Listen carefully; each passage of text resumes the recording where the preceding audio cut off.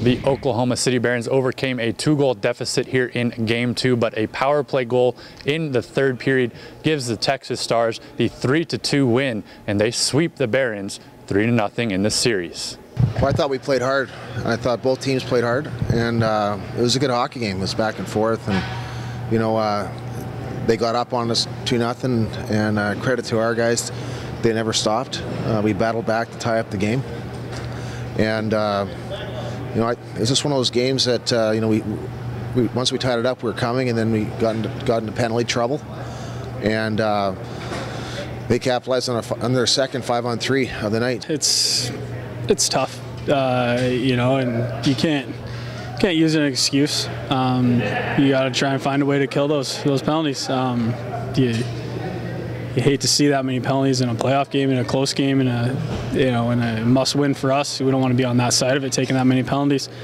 So it's hard. It's hard to get momentum when you're doing that, and that was a little bit of the case tonight. But I thought we did a great job on a lot of them. We made a lot of kills, big kills and timely kills. It just didn't go in our favor in the end.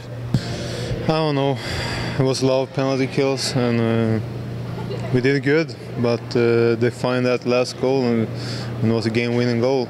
All 3 games of the series were 1-goal games, including 2 overtime games that could have gone either way down the stretch, but the top-seeded Texas Stars just too much for the Barons. Well, I couldn't be more proud of these guys. They never had. They always kept on coming. When you go back to when we were in 14th place, it looked like the playoff picture wasn't going to happen for us, but our guys just kept on coming. We kept fighting back. We fought our way into the playoffs by making late-game comebacks. The same thing was happening tonight.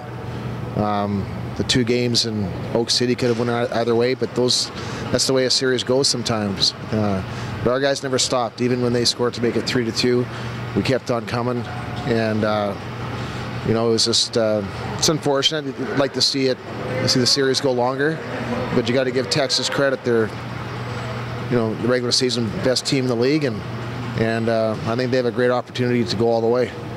It's tough. I mean, if we had the series tied, come in here, it'll be a different story, I think. But we couldn't get the puck in. We had a lot of chances, but that's how it is. I mean, last year the puck was bouncing with us, but I'm really proud of this group. They've been it's a great group of guys, and we've been playing hard for each other, for coaches. They've been doing a terrific job for us players, and it's a great spot to be at.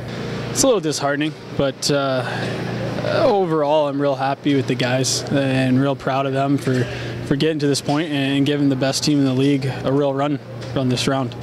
Reporting from Cedar Park, Texas for the final time in the 2013-2014 season, Carter Baum, Barons TV.